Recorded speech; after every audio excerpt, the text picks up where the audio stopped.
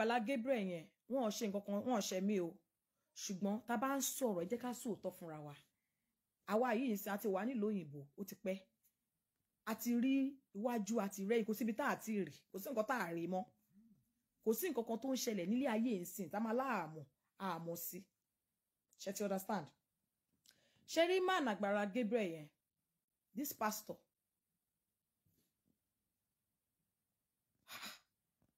okay nígbà tí wọ́n gbé ìyá àbèjì ọmọ aráyé lé wá ẹ wá lẹ ẹ fẹ́ kọ́lé fún ìyá yẹn woman yẹn wá ó ní pé mo máa sọ̀rọ̀ ni I'm not going to pass insults to him o wọ́n gbé ma yẹn wá woman yẹn wá àwọn Folúkẹ́ Dáramọ́lá àwọn gbogbo àwọn yẹn ṣá sọ̀rọ̀ ìyá yẹn sọ̀rọ̀ okay ó hijack woman yẹn lọ́wọ́ àwọn Folúkẹ́ Dáramọ́lá ó wá ló fẹ́ kọ́lé fún ìyá yẹn she came to solicit for owó fún medication báwọn ò rí àwọn owó rògùn dẹni ilé táwọn ń gbé landlord wọ́n fáwọn ní wàhálà àwọn fẹ́ rent ilé àwọn wá bí táwọn máa gbé then Agbala Gabriel came in òun wọ́n fà ó fẹ́ kọ́lé fún ìyá wa àwọn èèyàn bẹ̀rẹ̀ sí ní dáwó nìyẹn they were contributing money àwọn wo bó ṣe ń lọ ó kọ́ odidi ilé fún ìyá mo wò pé okay jẹ́ ká wò pé bí alọ́ọ̀kì ìyá yẹn ni ó tún wá lọ gbéyàn kan wá again ó tún ní ó fẹ́ kọ́lé ògbẹ́ni kẹta wá ògbẹ́ni kẹrin wá ẹjọ́ irú society wo ẹ jẹ́ kẹ́ ẹ sọtọ́ fúnra yín o gbogbo ẹ̀yin tẹ́ wà tẹ́ ń wò mí irú society wo even being you living in America living in Canada living in Germany living in anywhere living in Nigeria in all over the world irú ibo ni wọ́n ti ń ṣe irú nǹkan tó ń ṣe yẹn nǹkan tí Agbala Gabriel ń ṣe to me kò make sense everybody kàn wá láti cash out ni to me kò yé yín ó ń cash out ni ṣé mọ̀ pé Nigeria of today tẹ́ bá jí 2 million tẹ́ bá ná 200,000 fún àwọn èèyàn àwọn máa sọ pé ó ṣáà tiẹ̀ ti ná 200,000 bó tiẹ̀ dẹ̀ jí 1.8 yẹn náà wà okay ẹ mọ̀ pé àwọn èèyàn wọ́n máa support olè ni àwọn èèyàn kì í rí olè ṣé kò yé yín ẹ máa gbọ́ ẹni tó bá tẹ̀ jí 2 million ibi tó dé wọ́n ti ń ṣe nìyàn ti ń jẹ nílùú òyìnbó táwa ń gbé ó lè gbowó charity kó nánú ẹ̀ náà nílùú òyìnbó táwa ń gbé yìí ó máa àkáǹtì fún gbogbo nǹkan tó bá jí 1 naira nínú owó charity you will be jailed nílùú òyìnbó táwa ń gbé nílùú òyìnbó táwa ń gbé tá bá ṣiṣẹ́ tí client bá sọ pé mo dẹ̀ like iṣẹ́ tó ṣe yìí mú fún ẹ lówó tó bá gbà lọ́wọ́ ẹ̀ you have to go and report that money tó bá ti ju owó kékeré pé ó fún ẹ ní chocolate box of chocolate lọ tó bá lọ gbowó lọ́wọ́ client you will be prosecuted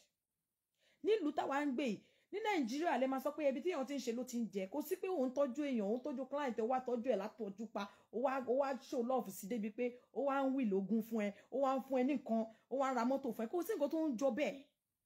ṣé kò yé yín charity is for charity when everything that belongs to charity is charity we have to educate ourselves ṣé rí o mú owó tó bá mú owó charity tó bá ná 1 naira ń bẹ̀ you are going to be sentenced you are going to be jailed for 1 naira tó mú yẹn but ní Nàìjíríà lẹ ti rí pé ìwà ìbàjẹ́ ó ti pọ̀ jù ní society ìwà ìbàjẹ́ ẹ gbọ́ ibi tó ti ń ṣe ló ti ń jẹ ó lè máa jẹ ibi tó ti ń ṣe if you want to do something do it right you have to account for everything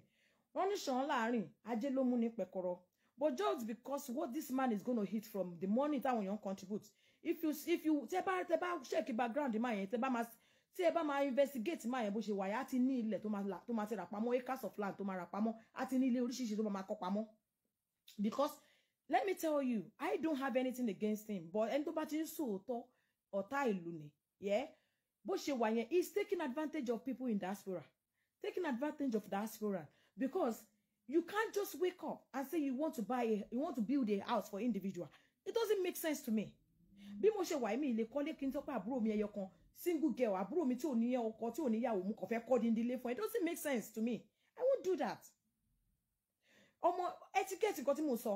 àwọn tá ń gbé lóyìnbó tó bá ní 3 bedroom tó bá gbé 4 bedroom tọmọ yẹn bá ti ń ṣiṣẹ́ tó ti ń gba salary tó bá ń gbé yàrá kan wá máa gba owó ilé lọ́wọ́ ẹ̀ ni we don't spend money like that tí ọmọ yẹn bá ti ń ṣiṣẹ́ èyí tẹ́ bá wà níbi tó bá jẹ́ pé kò rí bẹ́ẹ̀ ẹ já mi tí ọmọ ẹ tó bá ń gbé 3 bedroom 4 bedroom tọmọ yẹn bá ti dá láàárọ̀ ẹ̀ tó bá ń ṣiṣẹ́ tó bá sì ń gbénu ilé ẹ̀ wàá máa gbowó yàrá kan yẹn lọ́wọ́ ẹ̀ o ní sọ pé ilé mi ni kó máa gbé bẹ̀ lọ́fẹ̀ẹ́ kó dẹ̀ máa powó tiẹ̀ kó máa save ẹ̀ we don't do that